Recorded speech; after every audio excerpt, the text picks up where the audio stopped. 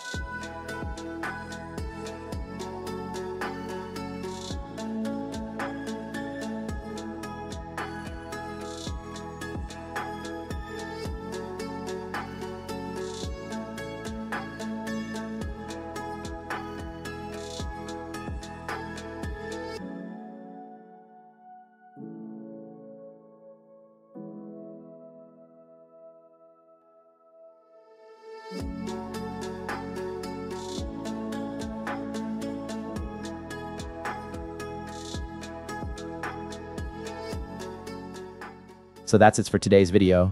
Hope you like it, and if you find it helpful, then don't forget to like and subscribe. I'll catch you to another video. Take care.